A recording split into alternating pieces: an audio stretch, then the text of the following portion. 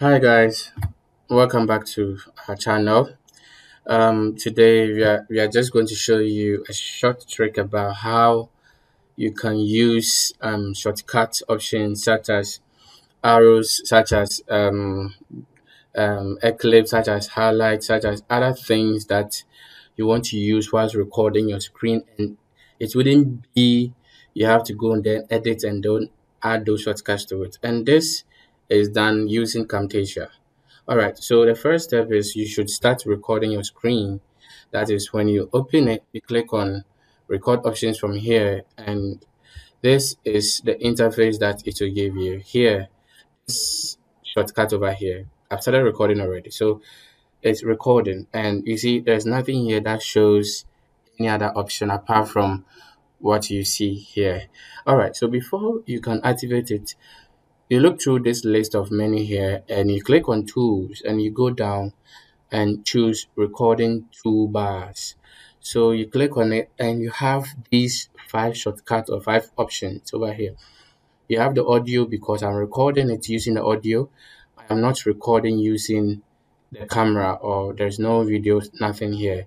And I have just disabled the statistics. That one gives you the time, the date, and what is happening. And here, this is what I'm talking about, the effect.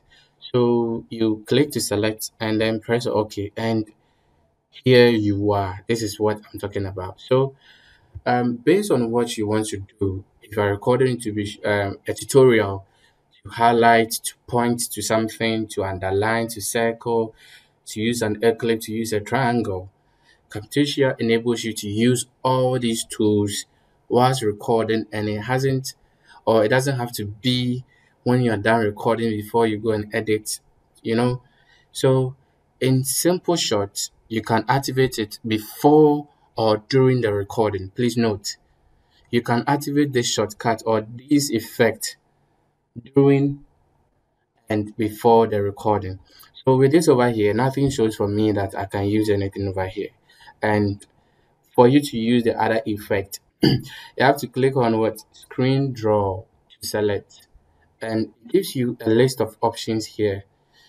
You get it? So you have pen, you have maybe rectangle, you have rectangle. But as you go through them, you will see they're all the same. All right, we take the first one. So we click on the arrow down, and you see we have um under the tool we have pen, we have arrow, we have line, we have eclipse, you have frame, and then we have highlight. So you will taking them step by step, and this is it. So you click on what the pen to select, and it changes for you automatically. And if you come here, you see it just changed to a pen, like no more a cursor, your normal cursor. All right, so if I want to say how are you, let's say how are you. So let me make it short like that. All right, so there you go. How are you, in short, HAU, how are you. So that you have it. You can just select it using the shortcut here. Click on this arrow and selecting the tool and then choosing pen. Now let's try something um with the shortcut, the arrow. So we are going to try something with it, and this is how I want it to be like. So okay, let's press A on our keyboard, or you can choose to select, or you click a free area and we choose A. As you can see, automatically it has changed for us to the arrow, and there you have it. You get it, guys? So it's easy and simple like that. You understand? All right, so if you want to change the color Camtasia has also make it simple for you to use colors with a shortcut, like um W for white, K for black, and then what green for green. So let's say I want to change the color of this thing to, let's say, white. I just have to press on W, and there it is. So it is very, very, very, very handy when recording. So you don't have to be going up and down, before you edit. So there you have it. And let's go to the next tool, which is what the line, or you can prefer to press L on your keyboard to select. So let me say I want to underline this, and there you are. I've able to underline based on what I want to do. So we go to the next option under the tools, and we have Eclipse. So you're going to use F, E, F, and then H for other shortcuts. So I want to use E, and it changes to the oval shape for me. So I want to just draw it on this, and there I have it. Let's go with the Eclipse, and that's the Eclipse. You have the F for the rectangle. So it gives me the rectangle here for me. And then let's say I want to highlight this one here, and I'll choose H. As you see, the shape of the cursor here keep changing. So let's say I want to highlight this one, and I want the color to be red. Automatically, you can see it has changed for me. Please, you understand? All right. So this is how simple you can just be pointing, be drawing, be doing other stopovers whilst recording your screen with Camtasia. All right, let's go to the other option.